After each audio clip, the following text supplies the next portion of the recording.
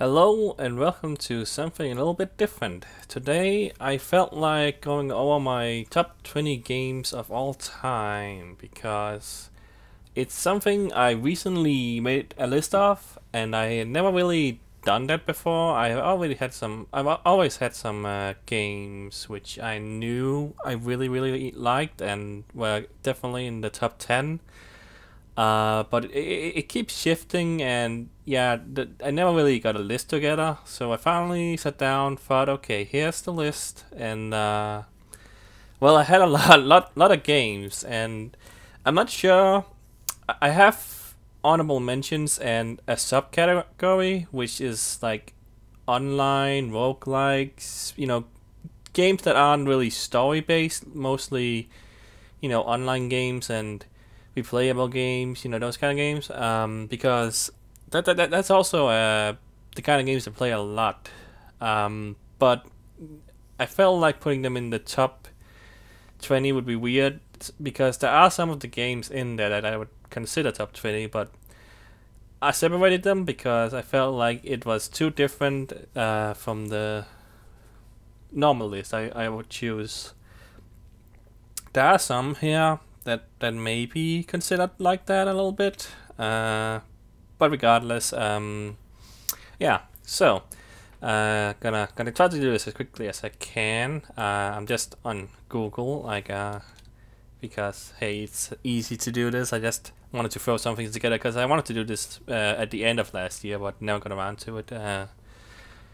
But yeah. So the first game is kind of maybe a strange one. Burnout Paradise. Yeah, a lot of these games are here for different reasons. Some of them are personal, some of them I think are greatly made games, just solid games, great story, great writing, great visuals, great gameplay. A lot of it depends on the game, and a lot of it depends on what I felt about it. So, why Burnout Paradise at 20? The reason why I'm putting this here is because it's a game that I never expected to really enjoy, because I don't really play a lot of driving games, at least not this kind of driving games. I kind of stick to the Mario Karts and the Crash team racing games, kind of arcadey racing games. More, well, realistic is a weird word to say about Burnout. If you know anything about Burnout, it's hardly realistic, but it's real cars, on the real road, and well, Burnout Paradise is not really much of a racing game. It is a racing game because it has cars, you can race in it, but it's more like an open world game with racing elements, which is very interesting. Like, you can just drive around, Paradise City for as long as you want, just messing around, driving around, doing stunts, doing crazy things, crashing into things. That's kind of what Burnout is about, and putting it in an open world was amazing. And it was a game that I played during a summer on the PS3. As you can see, it's been remastered here on PS4. I haven't played the remaster, but it's always a game I wanted to go back to because I really enjoyed it, and it's just a game you can chill out, play, drive around, mess around, and I got everything in the game pretty much. I did all the billboards, I did all the secret stuff, all the missions. Like, it's just fun to play, and it's a game that I look back on and I was like, man, that was a really good, enjoyable time. I played in the summer. I was like, I had no expectations. I played it. I was like, man, this is fun. I'm gonna keep playing it. I don't play these kind of games, but I was like, hey, this is very fun. Like, I don't know when I played it, like 2011, 2012 maybe. I don't know, maybe maybe earlier than that. It was like on PS3, and I got it on. I think they had it on the PS Plus service. That's why I played it, because it's not a game I would normally play otherwise. But I played it. I enjoyed it. It's great. We're gonna I shouldn't. I have 20 games to go through, so I'm gonna try to do it fast, but I still wanna give all my thoughts as I can here. So the next one is Heavy Rain. Yes, a very divisive game. But again, it's also personal. Like, I don't know. Should I go through the pictures? Should I just stick to one? I don't know, but anyway, yeah, it's another personal pick, and the reason why it's here is not necessarily because it's the best written game of all time. There's issues definitely. When I look back on it, and I've seen playthroughs, and yeah, it has issues. But when I played it, it was such a different game. Like it really taught me that games could provide a story in a different kind of way that I never seen before. And while a lot of it has been done before, it also provided something interesting and new to the world of story-based video games, and never seen anything like it. And while not all the games by Quantum Dream, I don't remember the name. Maybe it says somewhere around here. But anyway, yeah, not all been great. I did enjoy the latest game, Detroit: Become Human. Still has issues, but a lot of it is it's really that I played it and it was like opened my eye to story-based narratives. Like I wasn't really that into I would say adult content at the time. Like I played it when I was like, I don't know, 13 or 14. I was still like, mostly I played kiddie games, I guess you could say. Like I didn't really explore narrative-based games that much. So when I played this, I was like, I got the game, I got the the origami figure. I was like, wow, this looks neat. I'm gonna make this thing and put it up. And I don't know if I still have it. I probably don't, but I used to have it on my shelf or something like that. Like it was like getting that was kind of neat, and it was in the box, so that was like also a memory about it. Like, and then I played it and I was like sucked in, didn't read anything, didn't see any spoilers. I didn't know anything going into it, like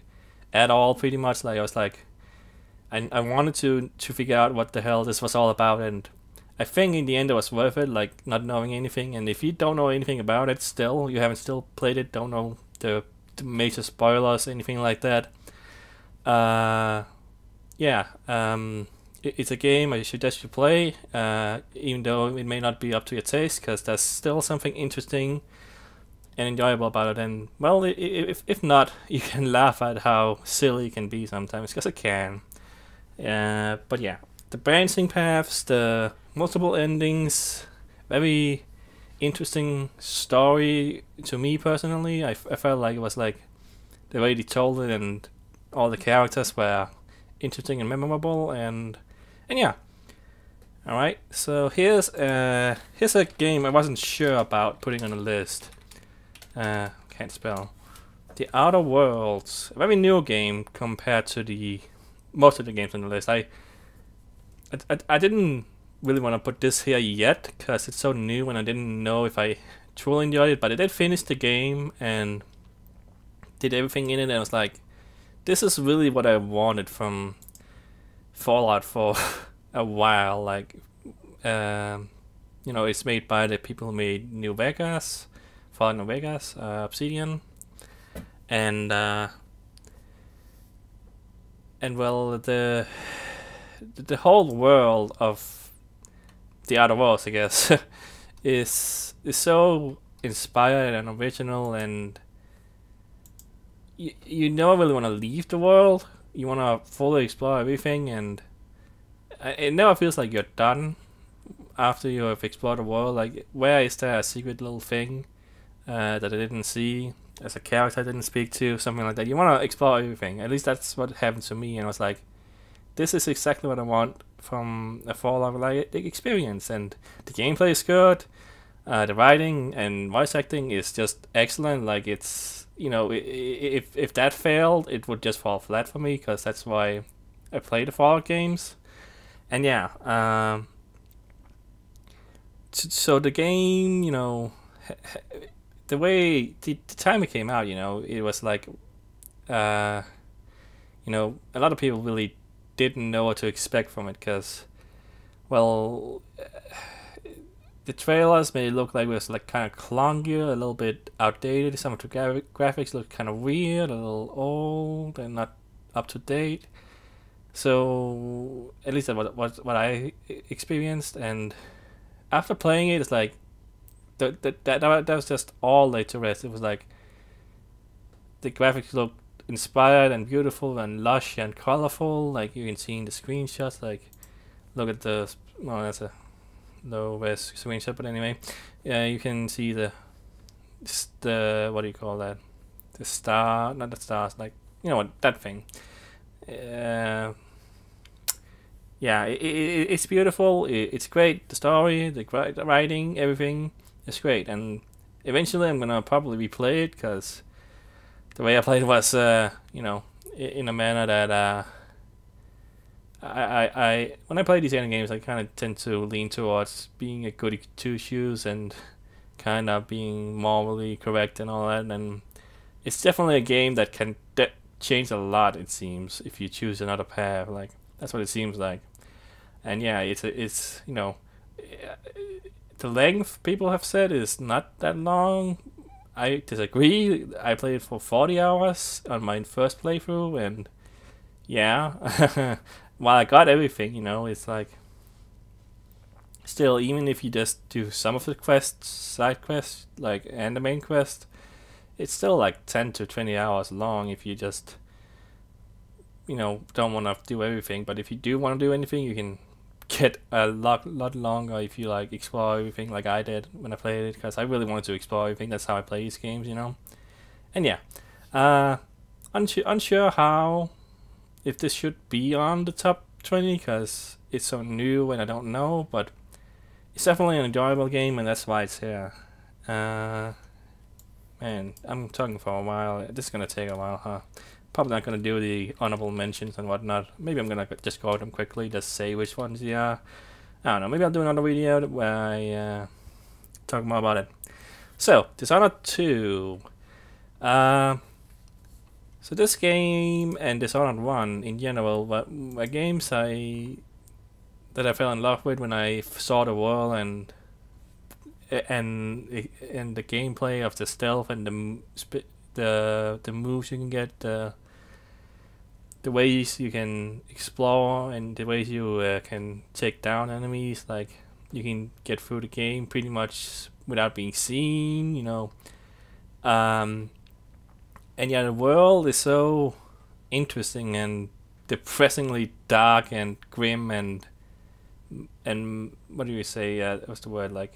That's that old industrial English, you know, 1800s vibe thing going on, but it's like in its own kind of world. That's it's realized. It's, you know, everything. And Dishonored 2, I could really pick either one, but I think that Dishonored 2 is more polished than Dishonored 1 in some ways. And I think that it has some more interesting mechanics here and there, you know. Though it isn't the most innovative, I suppose, compared to the first one. Like the first one had its own style. Number 2 was more of the same but better, I guess. So, you know, you can pick either one. And yeah, a thing about this game that I've always wanted to do was get the Mark of the Outsider. Which I can Google that. Here we go. The Mark of the Outsider. It's something, yeah, I've wanted to get as a tattoo. I have no tattoos, but if I ever were to get one, it would probably be this, because it's not, you know, it's not like an explicit thing you can like say, hey, this is a video game thing, but it's also when you know it's a video game thing, it's like, oh, hey, that's cool, you have that, like, and yeah, it's a cool design. I like the game, and yeah, but you know, a tattoo is a commitment, and I don't know. It's simple, you know, it wouldn't take long to really get on, because I know that tattoos can take a while to you know, make, and I don't know if I would be able to take it because I don't know the pain of it. Like, but anyway, that's just another thing that like I've always been like, hey, if I were to get a tattoo, I would probably get this first. Like, it's simple, it's easy, and yeah, I like the game. It's a unique world, and yeah. Next is Chrono Trigger, and I spelled it wrong. So Chrono Trigger It's a game I actually played on the DS. I played the DS version, which may or may not be the best version, depending on who you ask. This seems to be the PC version or something, because that's not how it looks. But yeah, Chrono Trigger, well-known game, well-known for being one of the best RPGs of all time. At least, probably the best RPG on the SNES, unless maybe you're more of the Earthbound kind of person who plays those kind of games.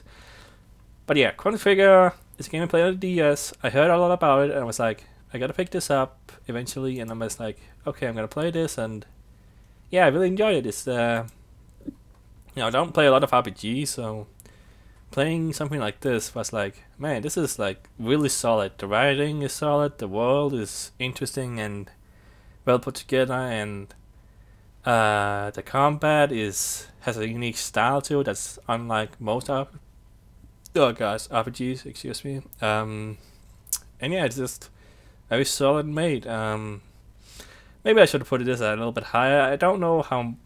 It's been a while since I played it, and I feel like I don't remember a whole lot about it really. Like I remember certain points, but I couldn't really describe the plot all that much to you, honestly. Like it's been a while since I played it, so maybe it shouldn't have been on the list. Maybe it should have been a little higher up, but still in the top 20. Like the 10 to 20s are a little bit like, okay, these are just kind of games where I'm like, I really want to put this on the list, but don't know where exactly, so it's kind of mismatched. But anyway, that's all I really have to say about that, because I need to get through these. So Last of Us, or The Last of Us, I guess, but whatever.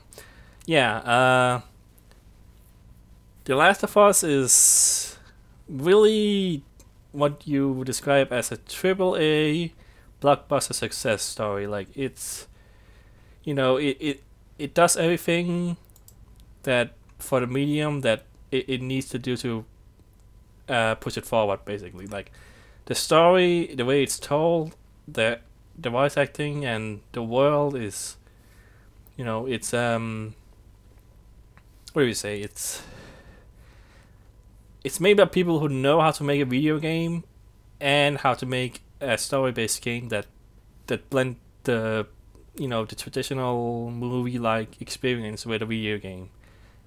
And you can really mess that up easily. And Naughty Dog, know from their experience with Uncharted and games in the past that, while not really very story-based, they'd have some story here and there, and had some flavor and all that. But on the PS3, they really started to shine through with great games and constantly just pushing the medium forward, pushing the graphics forward, pushing everything forward. Like, and the gameplay and the stealthing and the action, it combines it all into an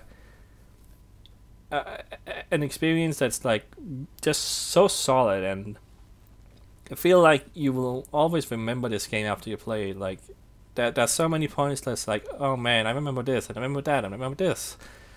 And yeah, it's solid. The part 2 is coming out soon, and I'm like, man, this looks even better. Like, how can they improve on something that's so masterful already? Like, but we'll see. Hopefully, part 2 is gonna be even better. Yeah, I don't know how they can mess it up. Naughty Dog really know what they're doing. So yeah, that's a great game. So gonna throw back to the Super Nintendo again. Super Mario World, yes. So Super Mario World is a game, again, that I have a lot of personal experience with, because when I really started making videos on YouTube, it was a long time ago, when in 2008 or 9 or something like that. Like, that's kind of when I started, and when I was like, let's playing on the internet was like a thing. It just started becoming a thing. I was like, I saw some people play the game, and I saw Super Mario World, which was, a game I didn't really know much about at the time. I was like, I was like 12 or 13. Didn't really play retro games at the time, and hadn't really tried them much. Like, there were a few on the Game Boy Advance and whatnot. Like, I played Yoshi's Island, and I played Donkey Kong Country, and there were some ports and whatnot, and I maybe have emulated some games before, like here and there, but then Super Mario World, I saw let's plays of the game. I saw ROM hacks of the game mostly, like people modifying the game. That's mainly what I was like. You can do this. You can make a whole new game from this. And I was like, huh. That's like you can really change everything about the game. And I played the game eventually on my own. Just the normal game, and I was like, man, this is really fun. Like, this is a good game. This is really solidly made. Everything is like a step up from what I played the Super Mario Brothers games before, the NES games, and I was like, yeah, okay. But Super Mario World always felt better in every way to me. The jumping, the movement, the spin jumps you can do, the flying, just it all worked so much better in my opinion. And yeah, so yeah, mostly the reason is ROM hacks and Let's Playing in general. That's really what got me into YouTube and making videos, and then eventually I stopped making videos and I started again, and I was like, okay, well, maybe I'm gonna eventually play a Mario hack, because it's really something I really enjoy. I still watch Mario hacks being played here and there, not as the Super Mario Maker is a thing, which wasn't a thing when I started watching these videos, which also changed, it also expanded the whole ROM hacking and game making community that happened because of Super Mario World. Like, Super Mario World is probably the game most people hack and modify and make their own. Like, and to see it finally becoming a thing in Super Mario Maker was like, wow, they're really doing this, huh? And while it's definitely a different experience in Mario Maker, Super Mario World and will always like have a certain charm to it, and it's just solid. Perhaps not the most interesting game now, but at the time it was definitely like the next step for Mario, and you still see influences of Super Mario World everywhere in modern Mario games. One of the things is Yoshi. First of all, is a playable character in almost in every Mario game nowadays, like at least somewhat. And yeah, like a lot of the enemies, a lot of the worlds, the backgrounds, you see them everywhere. And so Mario World is just solidly made, solid game, and yeah. Okay, man, this is gonna be a long video. Ori and the Blind Forest. So this is a game I've kind of wanted to play on the channel. Like, I played Hollow Knight on the channel, and well, it's gonna come up eventually in this list, you'll see. But anyway, Ori and the Blind Forest is a game I played before Hollow Knight, and while the games are pretty different, they're still Metroidvanias. And yeah, Ori and the Blind Forest is just beautiful to look at. Like, well, when my stupid ass browser will load the images, there we go. You can see all the colors and everything, and it's more platforming based than most Metroidvanias, I would say, because the combat in the game is definitely where it lags. Like, if you played the game, the combat is there, it exists, but it's really nothing. You press a button and you beat the enemy. That's it. You don't have to really think about it. But the world is beautiful, it's lush, it's colorful, the platforming and the gameplay in general is so solid and so creative, and it's really just a great exploration and a great world. And I'm looking so much forward to the next game. What's it called again? Ori and the Will of the Wisps, I think. Is that right?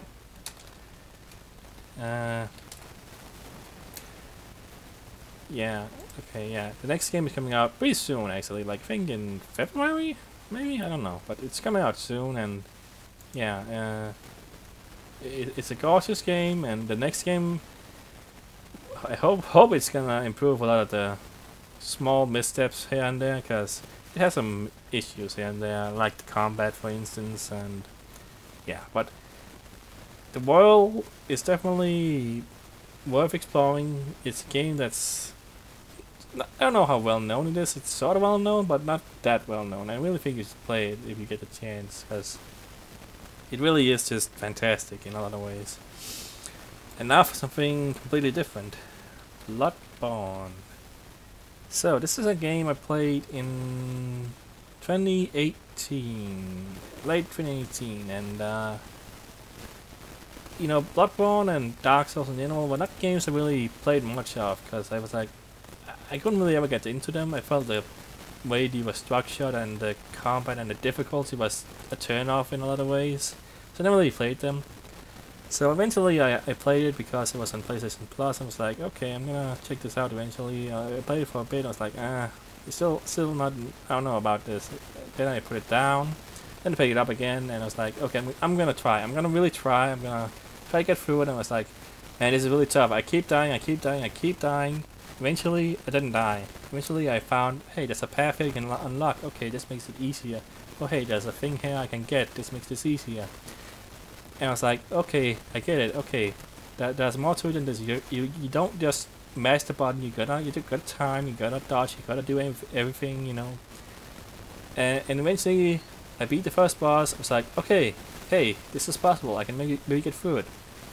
And so I did. Like, I kept doing it. I was like, man, this is tough. This is really hard. Like, but eventually I was like, I'm at the final boss. I'm like, holy crap, I'm actually here. I'm actually beating the game.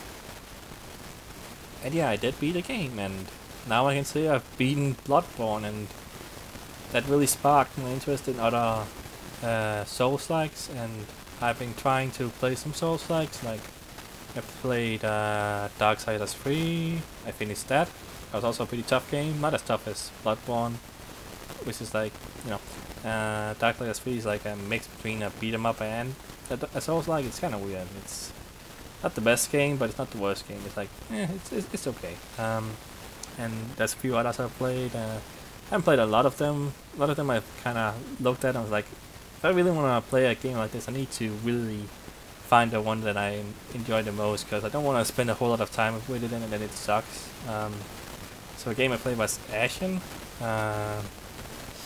which is, I don't know if you know about this game. It's like the most well-known game, I think.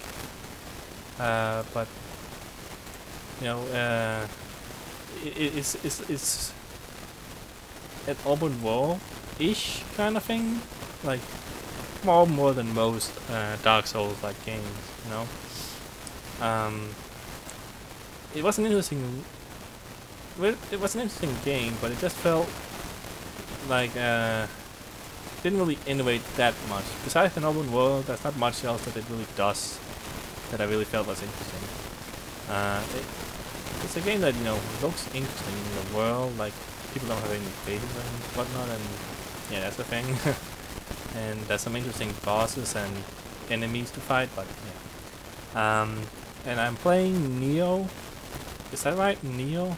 I think that's it.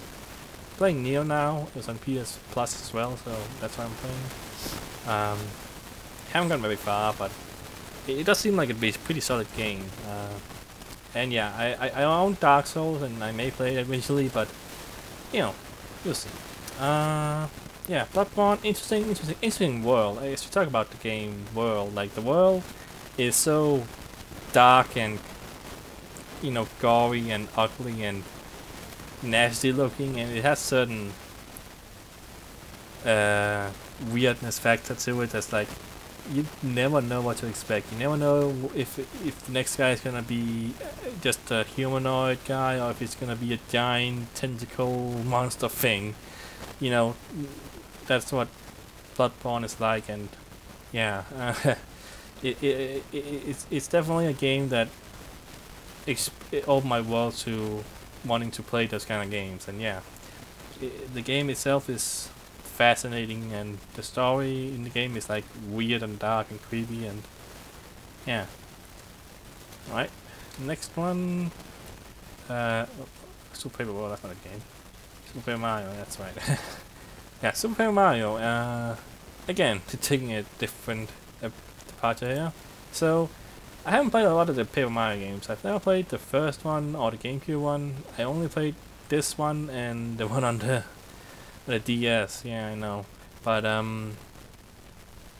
you know, eventually I want to play those games because I do enjoy the Mario and Luigi games because they're kind of similar, but not really. Like, you know, I don't know. But Super Paper Mario was a game I just played because it was a different kind of game. I think I knew about Paper Mario series before this, but when I played this game, I was like, man, this is an interesting concept. You can change the world from 2D to 3D. Like, yeah, it's like, huh, that's an interesting gimmick. And the worlds this game explores are like so unique and different from each other. And like, there's different characters. The humor is great. The writing is quite different from other Mario games. The villains, the characters are memorable, and the unique gameplay and everything. It has issues. You know, I guess it's not the hardest game in the world. It's like pretty pedestrian, compared to most Mario RPGs, which is not. It's not an RPG. It's like more of a traditional Mario game, but with some RPG elements, and that's like not everybody's cup of tea. A lot of people don't like this game, and while personally I enjoy this game a lot because it's so fun and different. It is, definitely a game that a lot of people, may enjoy. It's divisive, and again, the top 10 to 20s are a little bit like just randomly ordered. I may put this a bit higher than this actually. I don't know, but it's definitely a game I really enjoyed and think you should play if you get the chance. Alright, next is Borderlands 2.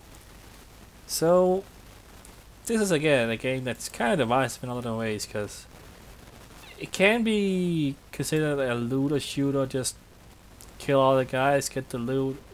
It's not a deep game really. You just shoot guys, you run around, you get guns, you do all kinds of things, but it is also so, the world is so interesting, and the humor, while some people find it a little bit like when the humor in this game hits, it's like it's just hilarious. It's just like so crazy, so weird, so wild, and the world and characters in it are like interesting, and you can find things like this giant crab thing. I don't know what it is. It's like it's a huge game. It has so much DLC and interesting things going on, and the main story may not be amazing, but definitely something that is amazing. Is Handsome Jack as a villain and character, and one of the best video game villains, pretty much, I would say. And yeah, you got Moxie here, you see Lilith, Angel, a lot of characters in here. Maya, I think, is he from 1 or 2? I don't remember, but Tiny Tina, freaking everybody in the game is like, memorable and interesting and unique and funny, and yeah, the gameplay may be sort of simple, but there are missions that differ, and the boss battles are interesting, and exploration and the world is fun to me, and yeah.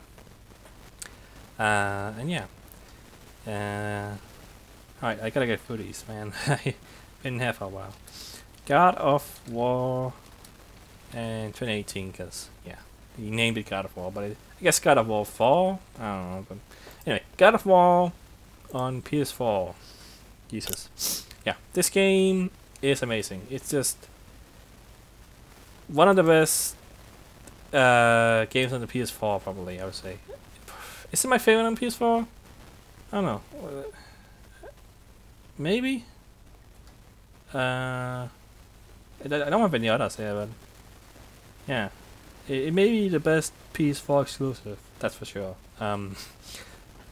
Definitely very enjoyable. The gameplay, I played all the other God of War games, and eventually I found that the gameplay was just like okay, I just kind of mashed buttons for a while. Like, sure, on higher difficulties you can find more challenge in the games, but I always found that the God of War games were just like mostly button mashes, and while they were fun, um, and definitely some of the time it wasn't just button mashing. You couldn't just button mash, but it really felt like a lot of the same.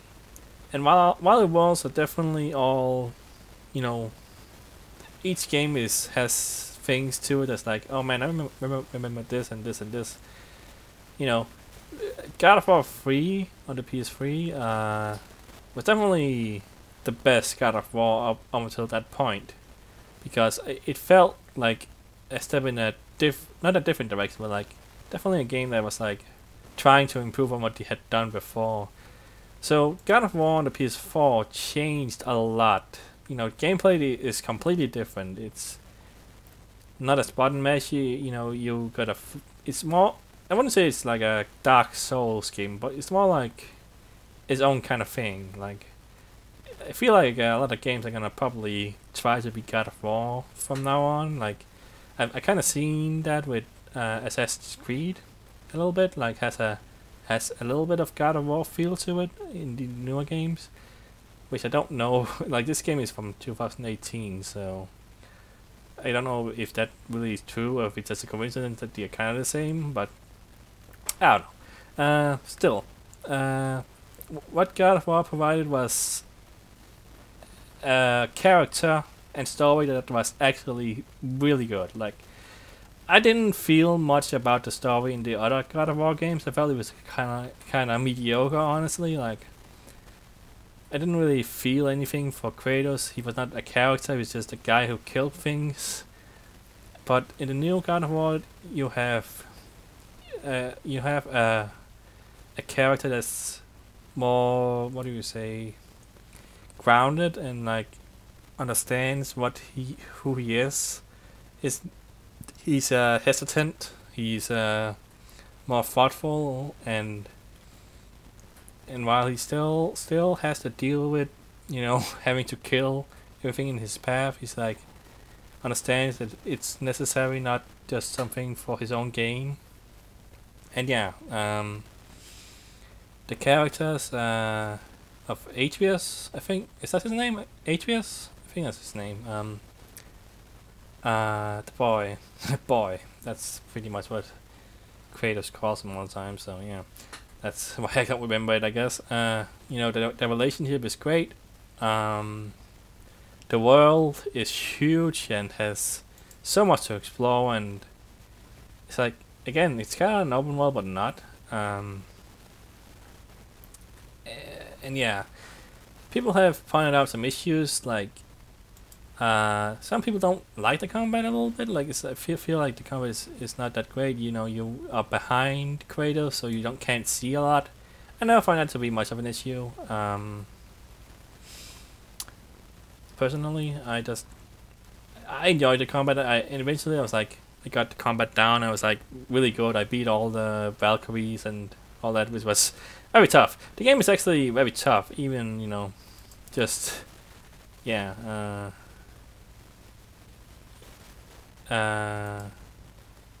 What do you say?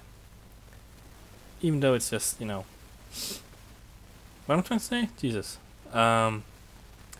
Even though I don't know if there's difficulty levels or what, but I don't think I played on the hardest or anything. I just played it on normal or whatever, so it was still a pretty tough game even then. Like,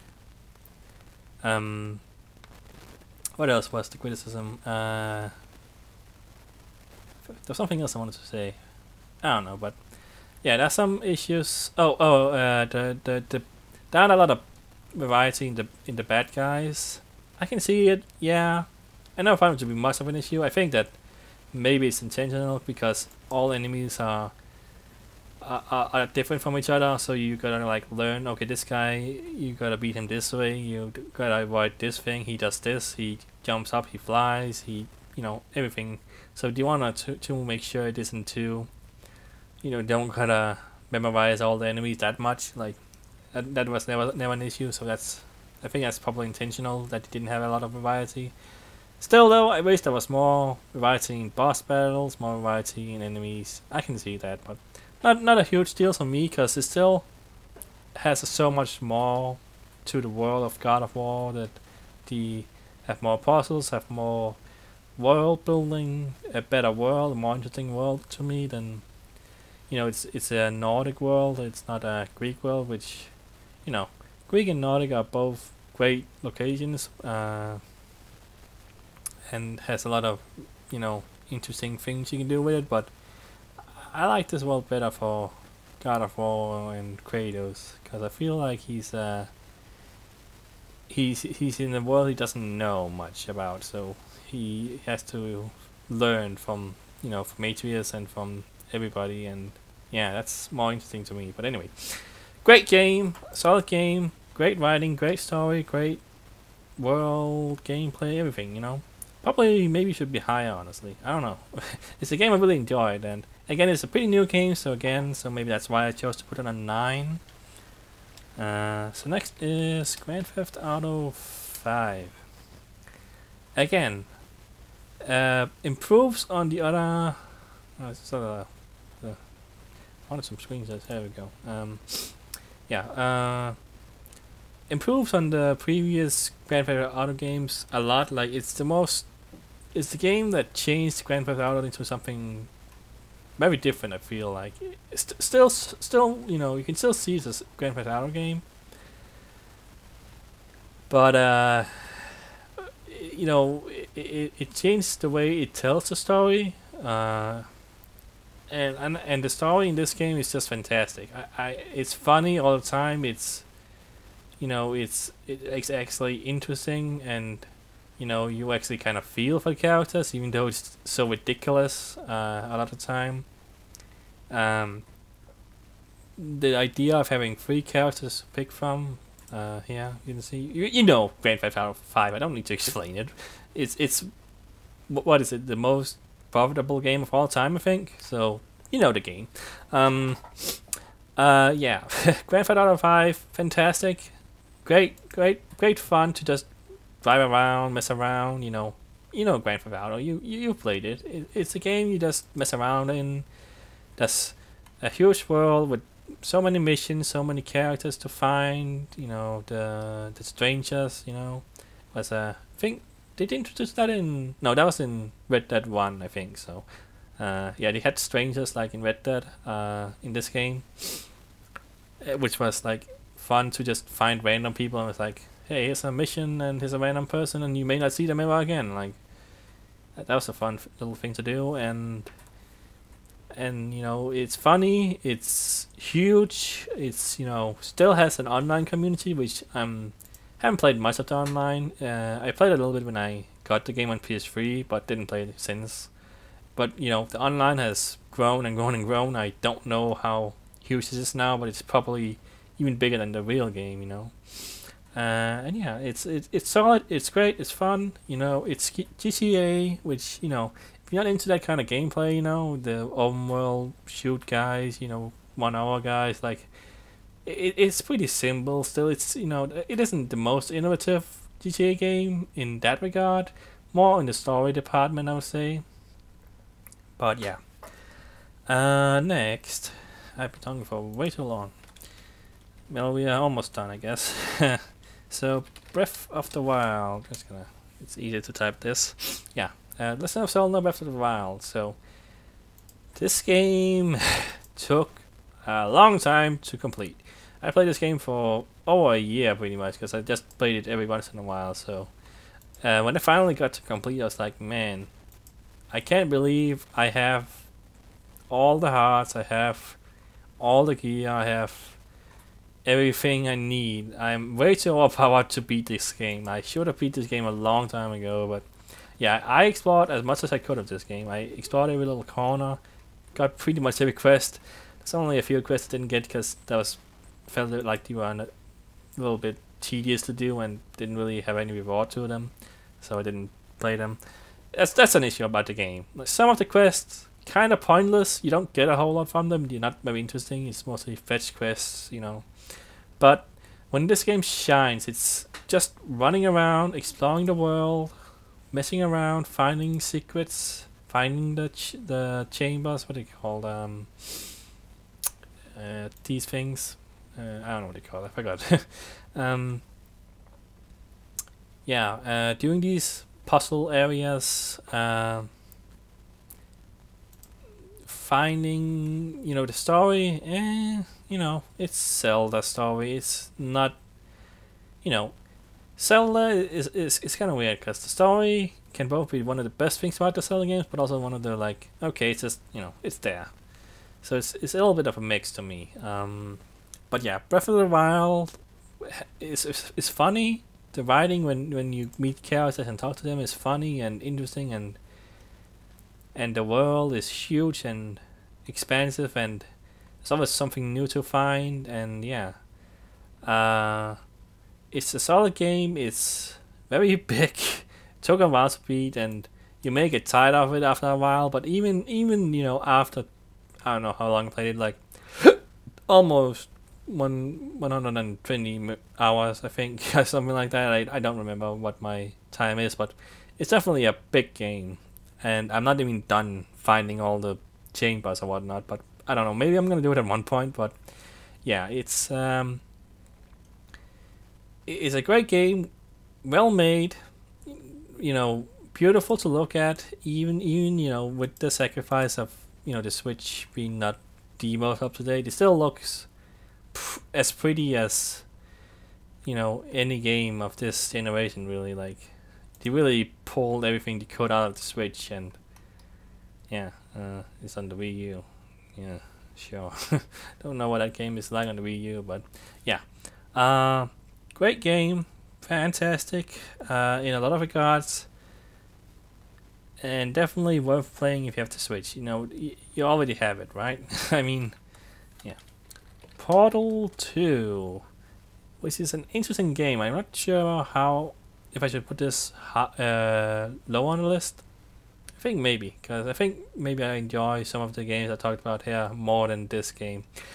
Because, well, Portal 1 is, it's its own thing that's like so unique and different, and has its own, the way it innovated with the portal mechanic is just crazy. If you know anything about it, it's like took so long to make, and it's like, yeah. But Portal 1 was an experiment, and while writing that game was funny, it existed to be just okay. Here's a game with some puzzles. Go to the next room, next room, next room. Portal 2 felt like an actual game. It felt like they wanted, hey, so we had Portal. Now, how do we make it more like a Half-Life game where there's a story and a world and everything? Like, look at this. Like, this was nothing like Portal 1. It was very clean, Portal 1, and Portal 2 was a messed up world with, puzzles that were, kind of messed up and not what was originally intended, but what you had to now find out. Okay, well, this is a completely you got to find out another way, because here's the way it was originally done, but the world is broken and you got to find another way, which was interesting. And the humor, again, even better than the first game, honestly. Freaking, what's his name? Jackson? No, what's his name? Shoot. Not Jackson. What's his name? Shoot, I forgot his name. The guy. Maybe if I type character. I'm so bad with character names. Let's see here. Cave Johnson. That's right. Cave Johnson is fantastic. He's incredibly funny. Wheatley is funny. GLaDOS, of course, is funny. Everybody's just funny and interesting in the world and the characters, and for a game that's a puzzle game focused thing, you wouldn't think it could actually have a world that's worth exploring and characters that's worth going into depth with. but it's funny, it's interesting, it has a great world. It's a game I've wanted to replay for a long time, because when I played it the first time I was like, this is so funny, so great, the puzzles are so interesting, like I really enjoyed it. And yeah, Portal 2 is another game I expected to be on my top 10 list, and that's why it's on the top 10 list, I guess. Next is Celeste. Don't know if I need to type. Okay, yeah, Google knows. Yeah, Celeste. Also a pretty recent game, I guess. I think 2018, maybe? I don't know. But, yeah, Celeste is, you know, very popular game, I suppose, nowadays, I think.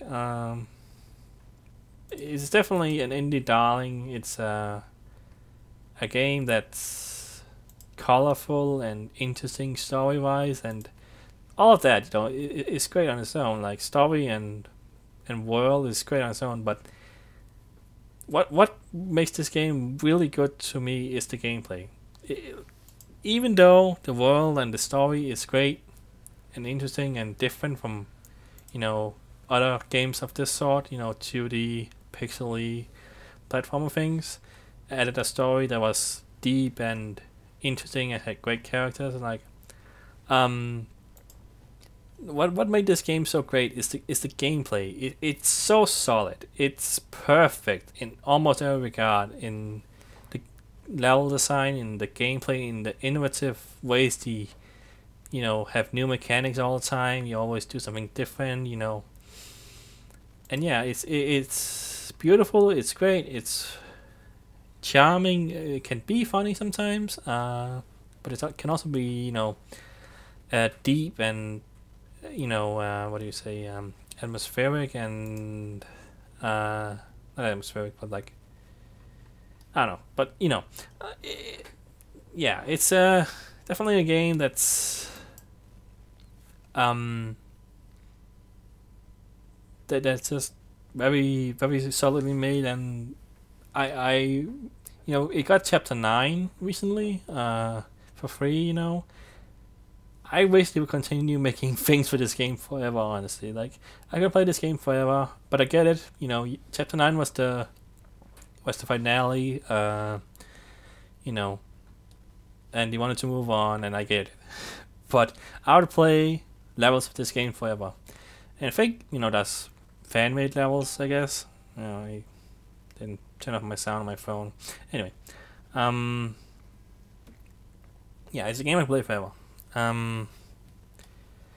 Next is The Witcher 3. So, this game is pretty similar, I would say, to Breath of the Wild in a lot of regards. Like, I feel like they definitely took inspiration from this game when making Breath of the Wild, like, and maybe Skyrim and whatnot. But I like The Witcher 3 better than I like Breath of the Wild, obviously, since it's number 4 on the list. But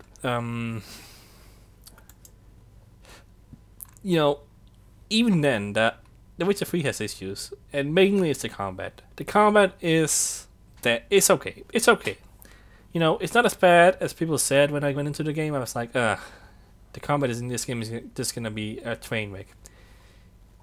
When you know what you're doing in the game and you just run around, you know, dodge attacks, attack, use magic, attack, dodge, you know, it works. It's not great, but it works. And yeah, but what makes this game so fantastic is the story, the characters, the quests. The world is fully realized.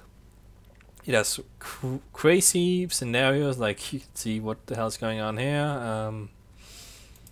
Can you find some monsters? You know, you got crazy monsters, crazy, you know, scenarios, quests, great writing, great storytelling, great everything, you know. That's what makes this, and it's like so huge. There's always something new to explore and find, and I try to get as much of the things in this game as I can, but it's like, it's exhausting to try to get everything in this game. Like, there's so much to find, so many chests in the water, That took a while to find and get all those. That was a nightmare, but I did it because I don't know. I really just liked the game so much. I was like, it's worth actually diving down and getting these chests because there may be something interesting in them. Like there may be a new armor piece that I really like or want. There may be something interesting in them. Yeah, and the RPG elements in this game, while the gameplay, I never found it to be too difficult. I was playing, I guess, on normal again. That's what I typically do. So, when I was like, okay, maybe I should turn the difficulty up and see what it was like. I was like, oh, I'm getting crushed all the time. This is too hard. Like, there's definitely RPG elements that, if you want the game to be hard and difficult and a real RPG experience, you can do that. But I played it and I was like, didn't really, I didn't think much about the RPG elements. I was like, okay, well, I have this armor, I have these potions. I'm just gonna keep using these, and get these what did you call it again? Not augments. That's something different. Like mutations. Yeah, mutations. Mutations, and there's like so many different mutations you can get, and like the game's so different and very very involved. But it's very overwhelming at first, the game, that's for sure. But eventually you'll learn everything about the game. You learn how the game works. You learn how mutations work. And yeah, it's not. I've never played the Witcher games before this, so I was like, didn't know what to expect. But then I played this game. I was like, I get it. I get why people like this series. I get why people enjoy it. And yeah, it's the TV series on Netflix came out, and I've been watching that a little bit. I haven't gone very far, but yeah, and maybe I'll read the books. I don't know, but like I don't read a lot of books, but definitely a world that's maybe more interesting to me, honestly, than I think Game of Thrones and all that is. Maybe, I don't know. It's hard to say. Because I've only played this game, so don't know that much about the world of The Witcher. But yeah, fantastic game. Next is Fallout 4, and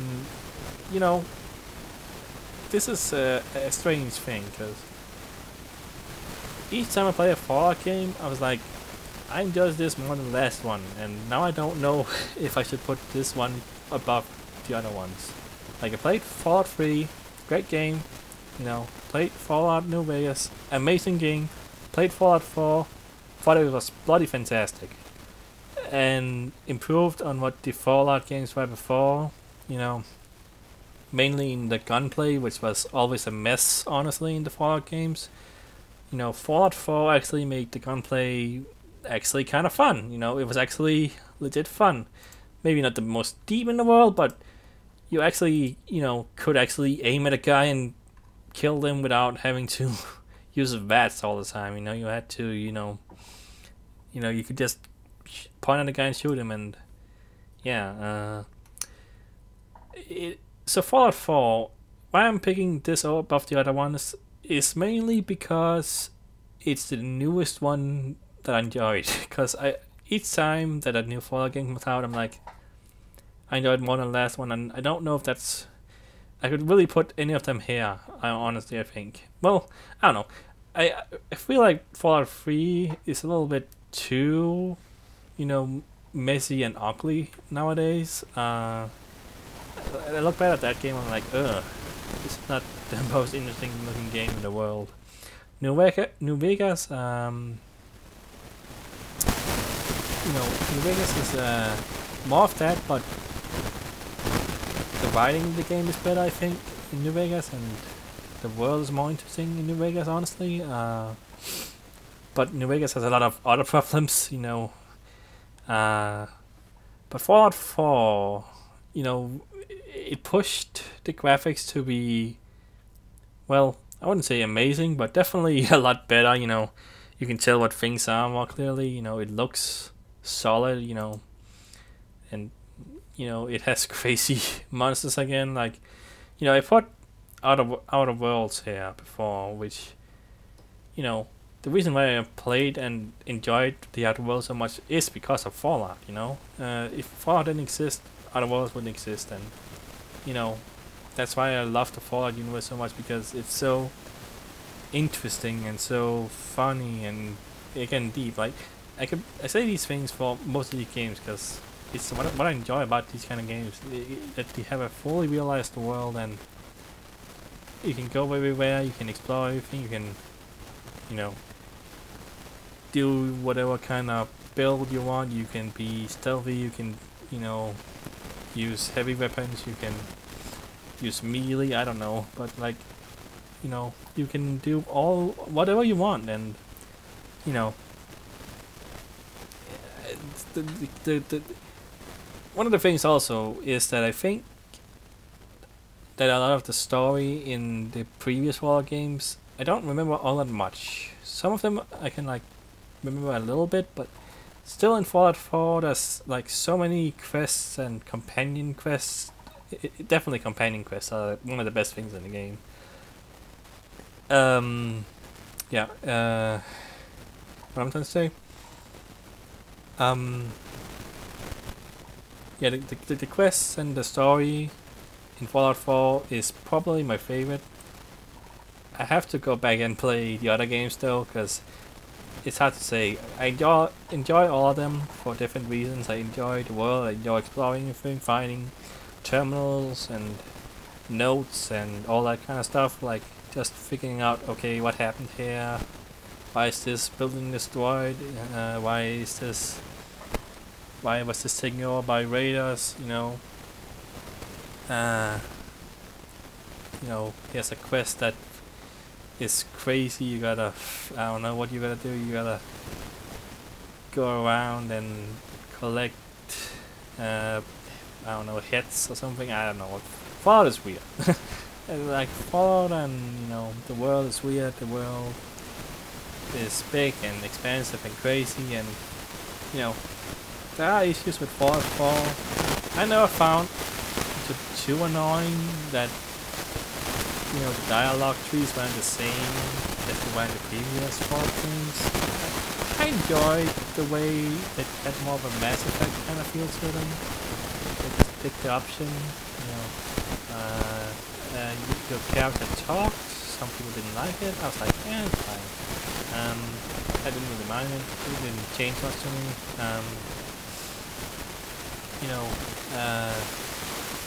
You could build, what do you call it, not workshops, but like, homes, I don't know what you call them, workshops, homes, locations, so you could build places, and that was,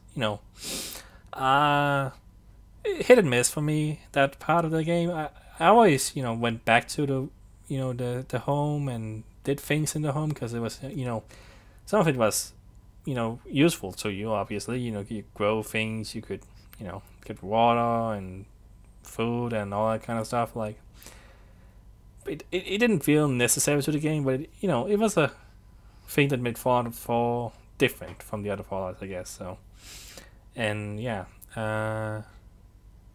and unfortunately, the next game was Fallout 76, which I played for a while. I was like, it's Fallout. It's not the best. It's not the worst. I wanted more characters. I wanted more story, but there is some story. There is some characters, kind of. But it wanted to do something different, and while I don't approve of the business practices that Bethesda has done with the game, Fallout 76 is still a Fallout game to me, and it still was, it still, had that Fallout fix I needed after Fallout 4, was done and all that I played. And when that came out, I was like, okay, I'm gonna, I got it for Christmas, and I was like, okay, well, I wasn't intending to buy this because I was like, it's getting bad reviews, everybody hates it, Then I played it, I was like, this is not that bad. Like, I mean, it has some problems, glitches, collection issues, but you know, the gameplay is fine. It's pretty much like Fallout 4, nothing too different there. You know, the world, not the most interesting, you know, definitely worse than Fallout 4, but still has some interesting parts here and there, you know.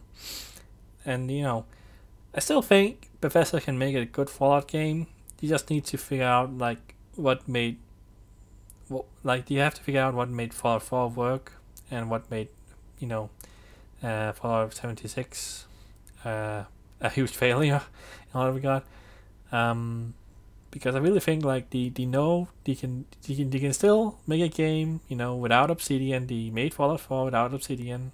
I don't know what the team looks like at Bethesda that makes these games, but you know, Fallout 4 didn't have as many glitches as the previous Fallout game, so that was, you know, at least to me. But I know there was some, but you know, it was definitely a much more improved game. You know what? They kind of getting to know what they're doing with Fallout in terms of the, you know, making the world not a mess all the time, because that's definitely a problem with the Fallout games. But you know, anyway, man, I've been going on for an hour almost, I think.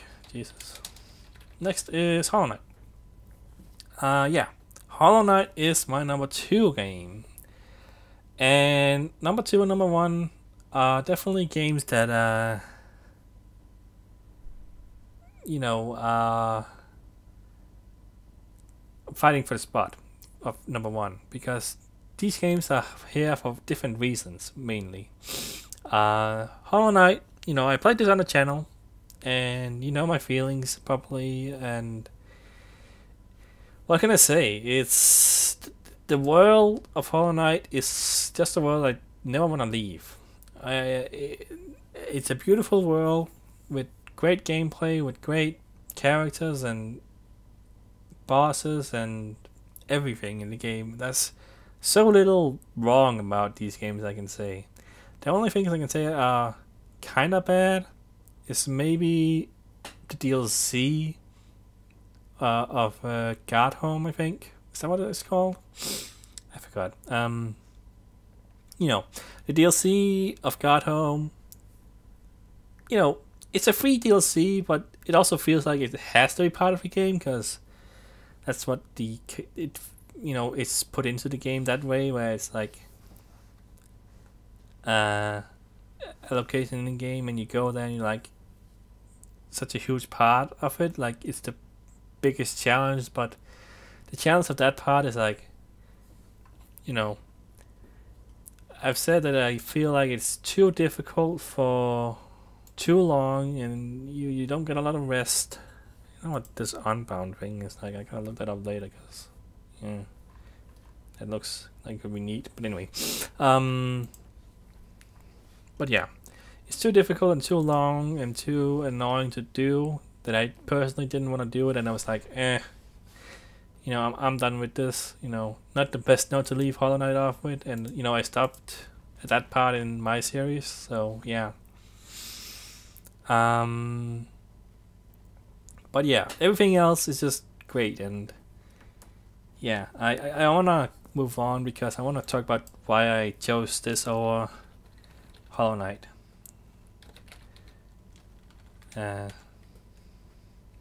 Yoshi's Island.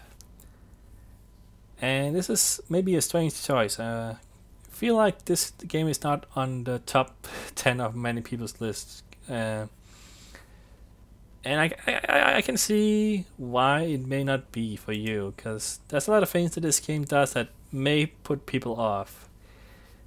But why I love this game so much is because it's a game I've played so many times that, you know, I keep going back to the game. I'm like, am I gonna enjoy this game this time? I played this game maybe 6-7 times and did 100% runs, like every time. And no, I played the game recently on the Switch, on the SNES thingy. You can hear my chair. Yeah, I played it on the Switch, and I played for a while. I was like, okay, I remember why I like this game so much, and like it's fun. Do I really want to continue? And then I beat like the first world. I was like, oh, I just beat first world, huh? Okay, well, I guess I'm gonna continue for a bit. I was like, yeah, sure, why not? I'm gonna do 100% of the first world, and I did. I was like, this is still enjoyable, and even though I've played this so many times, I'm like, it just is fun to play, and the style of the game is so. Look at it. It's like this is on the SNES.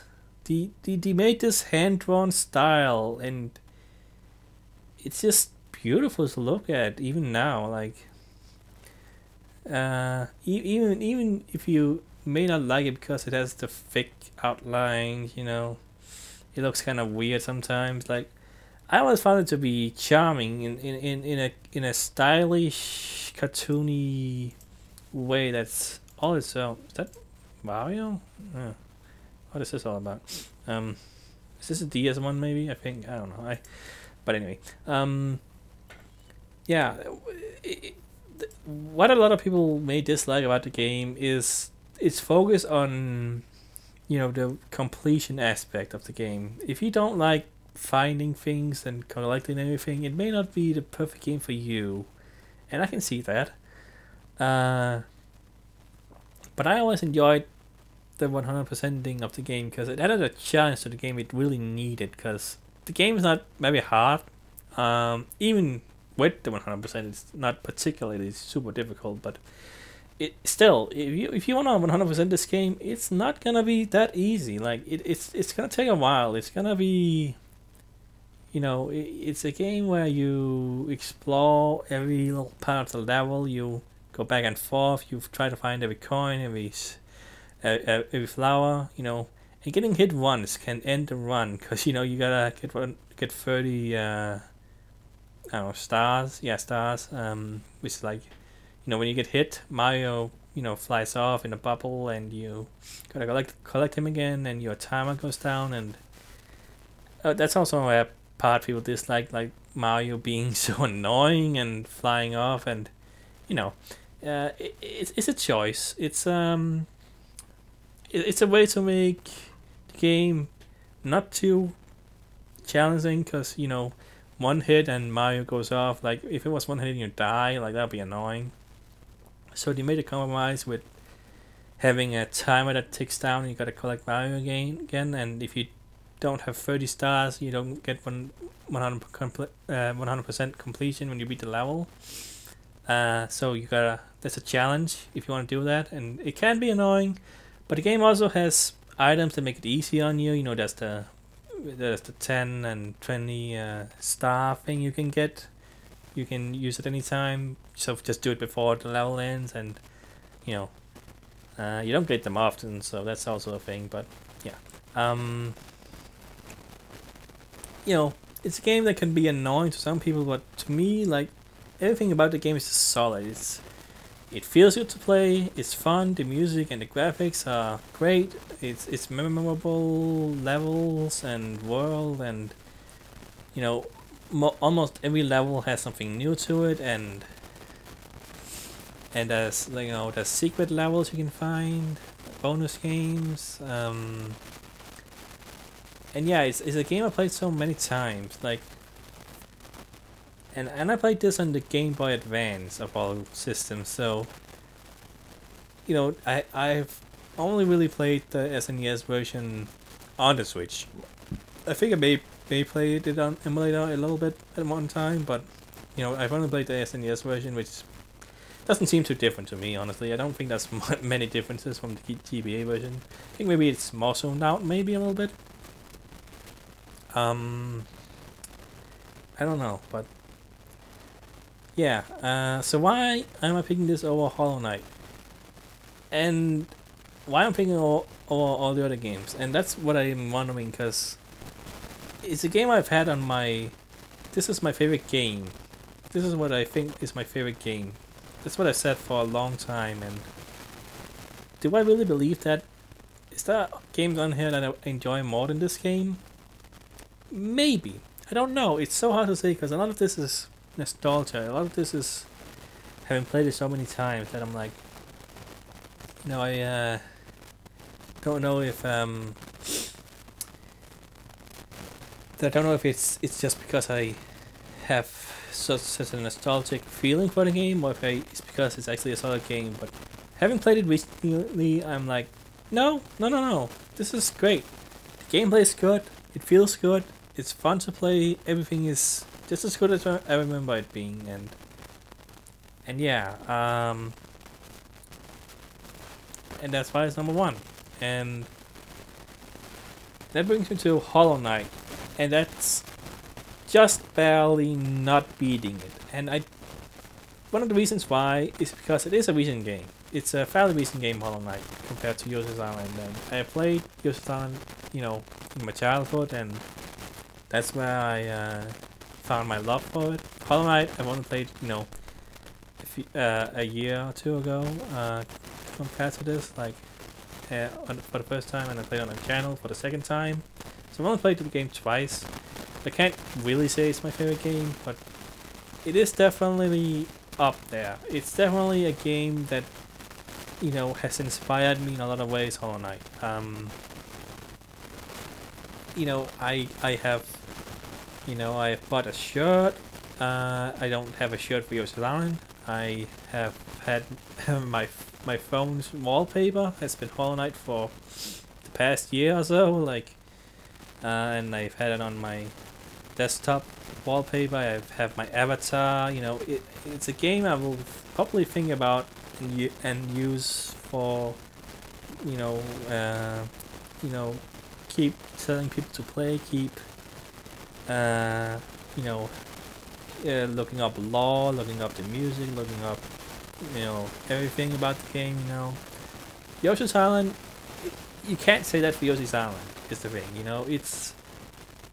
The game is a game that exists, you play it, and that's not a story that's really deep. That's not a, it's, it's still a Mario game, basically. As solid as Mario games are, the story has never been a focus of the games, and definitely not this game. It's barely there. But, Hollow Knight is a game where the story and the world is never fully, you can never fully finish it. You never fully find out everything, because it's hidden and it's deep and it's, it's not fully explained. You gotta kind of think about it. You gotta put pieces together. That's why I keep thinking about Hollow Knight all the time, And do I think about Yoshi's Island all the time? Not really. I haven't played the game since I played it on the Switch for, I played it a little bit on the Switch and beat the first one, and then I didn't really play more of it, but that's because I have so many games to play, But,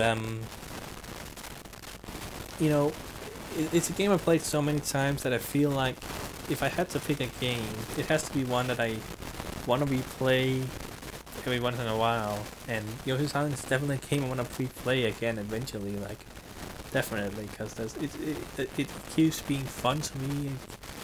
I don't remember everything about the game. I don't remember where all the secrets are and everything, I do remember, most things about the game, obviously, like I played it so many times, but and keep going back to it and, enjoying it, and that's why why I played it so many times. I not want to play games again and again and again, so playing a game for, like, I don't know, I can't say how many times I played it, but I think maybe 6 and 7 times, maybe 100%ing it anyway, but that's what I always do when I play it, because there's no reason not to 100% the game, because it's, it's not that difficult, and it's not, it's what the game wants also, so anyway, and yeah, that's why it's number one, because it feels like the game I can say I have played so many times. I know where I want to put it on the list, and it has to be a while until Hollow Knight can beat it, until You know, a game like Fallout or The Witcher can beat it. I don't know. I don't know if God of War or Breath of the Wild or Portal 2 or Celeste can possibly beat it. It's hard to say. A lot of these games are like so good that I really can't say where exactly I would put them on the list. Like it probably keeps changing for me, and it's maybe loose in a lot of ways. So that's why I hadn't made a list before. So finally making a list and figuring out if Yoshi's Island is still my favorite game it's hard, and I really wanted to put Hollow Knight at number 1, but it's too early, I feel. Even though I put games on here that are very recent, 2018, 2019 games, it has to take a while until I'm like, okay, do I really think this is the best game of all time? Do I really think it deserves top 20? I don't know. Anyway, I'm gonna just go over the honorable mentions here, because I don't want to talk about them in depth. I just want to quickly mention them, just because I feel like it's worth it. So, Earthbound, Half-Life 2, Puppeteer, Horizon Zero Dawn, Outer Wilds, Firewatch, Bioshock Infinite, Resident Evil 4, Super Mario Odyssey, The Stanley Parable, Donkey Kong Country Tropical Freeze, Super Mario 64, Dishonored 1, Thumper, Kingdom Hearts 2. Oh, I might put this here. Well, it's an honorable mention, I guess. But the Kingdom Hearts games are, well, not the best games in the world, but they definitely have an impact on me when I played them. So I guess that's that. Anyway, Crash Bandicoot Warped, Red Dead Redemption, Raid, Batman Arkham Asylum, Shovel Knight, Banjo-Kazooie, Uncharted 4, Detroit Become Human, Assassin's Creed Origins, Cuphead, Guitar Hero. And yeah, these are honorable mentions. A lot of these games could easily be in the top 20. I'm seeing Horizon Zero Dawn. I'm seeing Half-Life 2. That should probably have been there. I'm seeing what other games. I'm like thinking that could probably be in the top 20.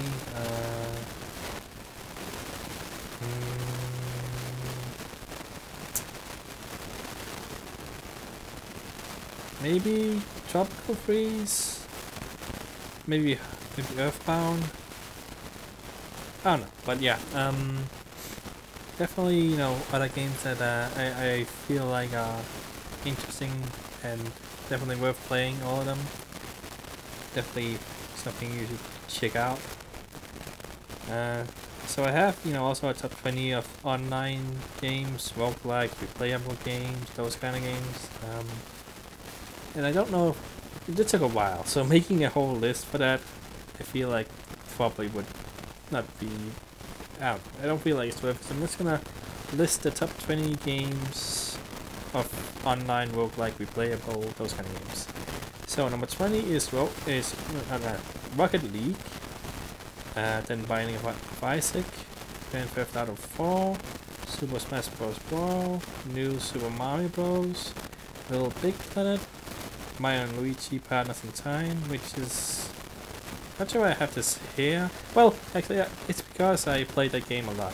That's another game I played a lot of, like I replayed a lot of times, probably 3 to 4 times, at least. It's, it's an RPG, so that's unusual for me. That's probably why it's here.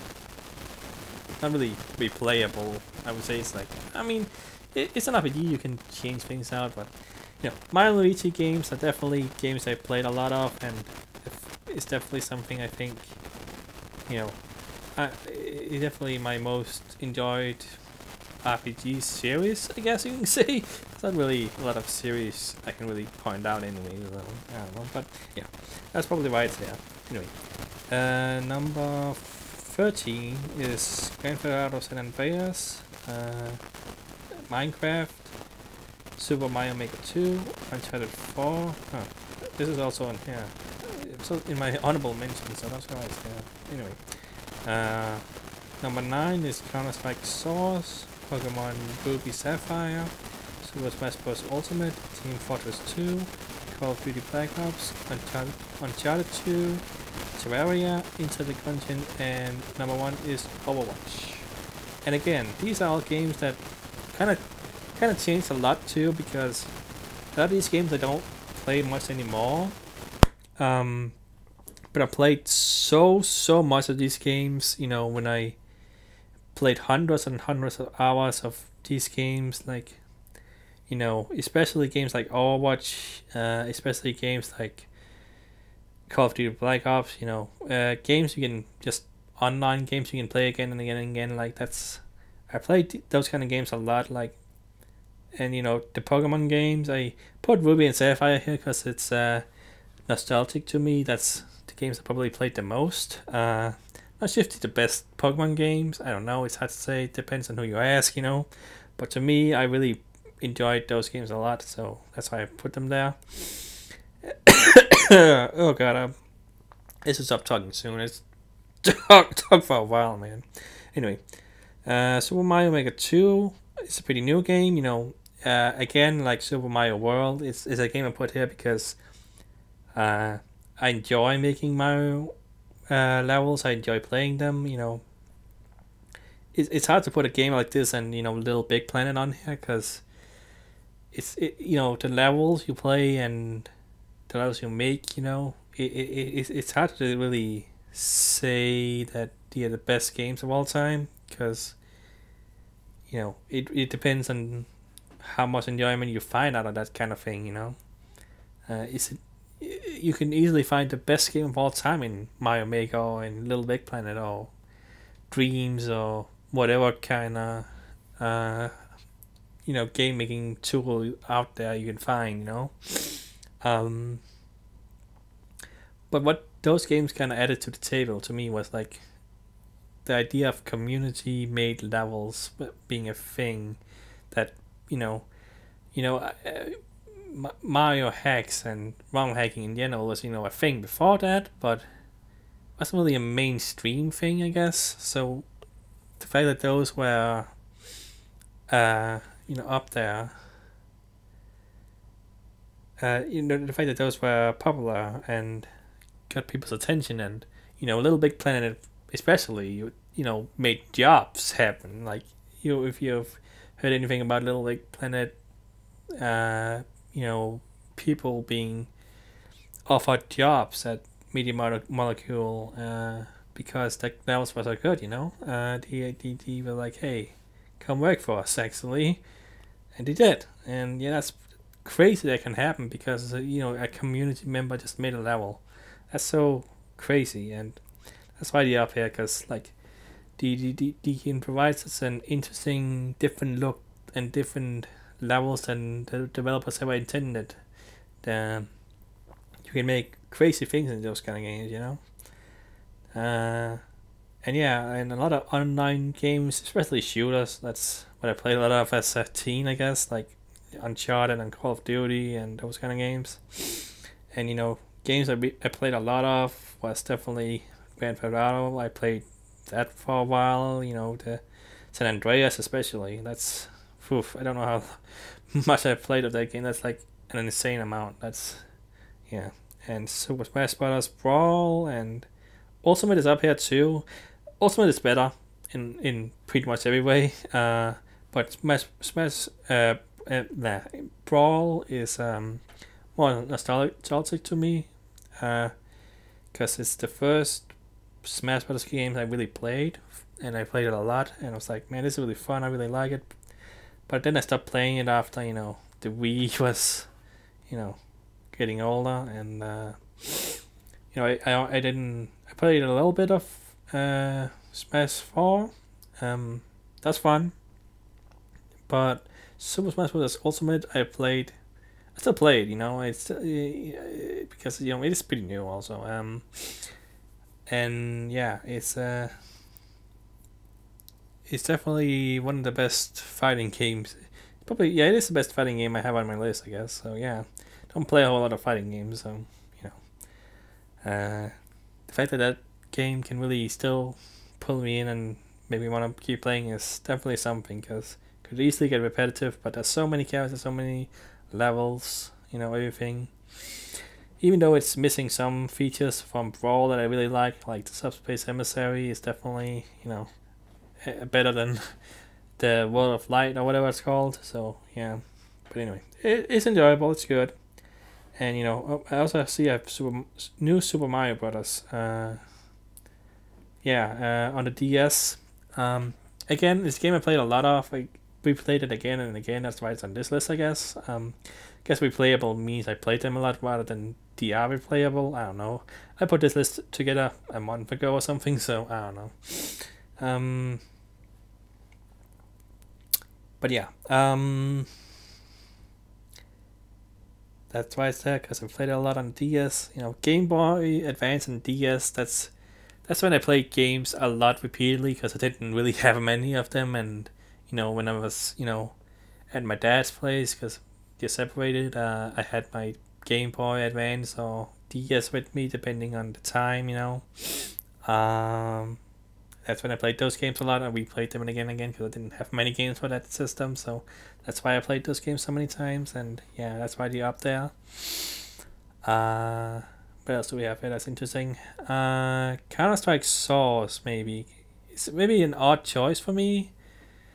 I played that game, it was one of the games I played when I got my first, I wouldn't say gaming PC, it really wasn't at the time, but it was more advanced PC. You could do it a little bit more than my previous one could, so that's when I played games like that and Skyrim. Oh, I don't have Skyrim on here. Well, I mean, Skyrim is weird for me. It's both a game I played a lot of, but also a game I'm hesitant to really recommend because it's not the best game to me. When I played it so much, I'm like, it has so many issues to me. The dungeons are boring and repetitive. It's glitchy as hell. It's the story isn't as interesting to me as Fallout. It just fantasy in that world has to really provide something more. That's why The Witcher 3 is my preferable game to Skyrim, but it is something I probably should have mentioned on here because it is a game I play a lot of, and I wouldn't have played it so much if I didn't actually have something enjoyed it at least a little bit, But anyway, but yeah, Counter-Strike Source is a game I played a lot of. I didn't play the other Counter-Strikes much really. I think it's the only one I actually have played. Is it? I don't know, but anyway, Source, is a game I played a lot of, and I played a lot of community-made things in the game. That's why I really enjoy it, because you could make some weird things that weren't intended again. And there was the surfing levels, there was the weird what do you call it, like role-playing things you could do, those kind of things, like totally different from the normal gameplay, which was it's kind of like, okay, it's not my favorite because it's people really skilled at it. Like, that's the thing. It's a very difficult game to play because the reflexes of people are insane in that game. You really gotta be very, very good if you want to actually play the game for real. And that's why I stuck to, custom made things like that and played a lot of that. And it was really fun and enjoyable, but eventually I was like, I got bored of it. It was like, the skill ceiling was too high for me a lot of the time. There was a lot of hackers, that's why I stopped playing mostly, and also there's other games to play, But it's definitely a game I enjoyed a lot of when I first got my first gaming PC, I guess. So yeah. And Uncharted is here twice on both 4 and 10. I should clarify, Uncharted 2 is on spot 4 and Uncharted 4 is on spot 10. That's confusing, but anyway, yeah, Uncharted 4 is only on 10 because it's a game I mostly played for the online, and I played it a lot, but I played Uncharted 2 way more, I think. I'm pretty sure I did. I played both of them But I played Uncharted 2 at a different time than I played Uncharted 4. I played only Uncharted 4 relatively recently, and I only finished the story mode recently too. I had the game for a little bit, but I only played the online portion because I watched the playthrough of Uncharted 4, so, you know. But yeah. And Enter the Gungeon here is number 2. Also, I probably should explain that because, yeah, I have Binding of Isaac at number 19. I enjoy Enter the Gungeon more. I've talked about it before. It's just a game I could play and play again and again, and even now I played it so many times that in some ways I don't want to go back, but I still am missing a few guns and a few other items, and I could still replay it a lot of times until I get all of them. And they made a new update relatively recently, at least I think so, like this year. They had a new update that was like the final thing, and it added so many new things, and I haven't even done much of that yet because I played the game so much before that, and I'm like a little exhausted of it. So it's a game I definitely want to go back to eventually and try to find new things that I haven't before.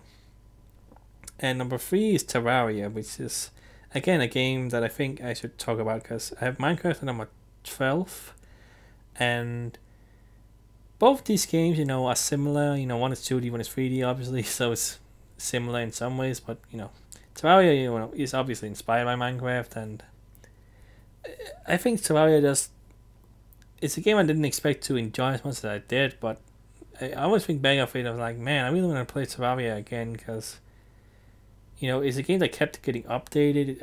It may still be updating to this day. I don't really know much, but yeah, it always had new things. It always had it had like bosses and kind of not story, but like you could finish the game sort of, I guess. Definitely had definitely a game you could play for a long time and then eventually get to sort of an ending, which is when I stopped playing because we're like, okay, well, there's not much else to do now, I guess. But yeah, probably a game I could go back to now and be like overwhelmed that holy crap, they added so much new things to the game probably. And yeah, it's so fun to play that game because it's like the combat in the game is strange, I guess you would say. It's like it's a weird game because it is building based, but it also has more of a combat focus, but also it's weird. Like the combat in the game has so many different weapons and guns, and well, I don't know if you have guns, but it has the magic things you can use all the time. I used magic a lot in the game, and that was fun. The crazy weapons you can get yeah, definitely a very enjoyable game that I look back on and I'm like, man, that was really fun to play. I want to go back to that game, but I don't know if I will eventually. Alright, I think I talked about most of these games at least a little bit.